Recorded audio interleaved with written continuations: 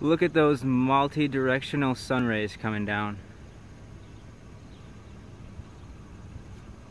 I got such a reflection in my screen I can barely see them. But over that way they're coming down that direction, and slowly towards the middle they'll get straight up and down, and they'll slowly arc out the other side. If that light source was really 93 million miles away, all the sun rays coming down would look like that, straight down.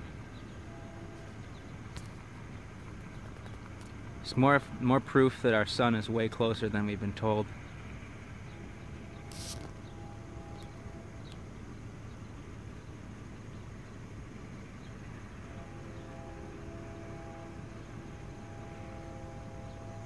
Beautiful.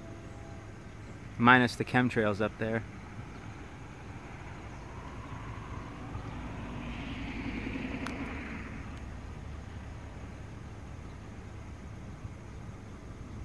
Get them coming down in different directions.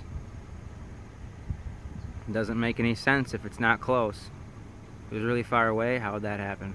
It'd be impossible. Earth is flat.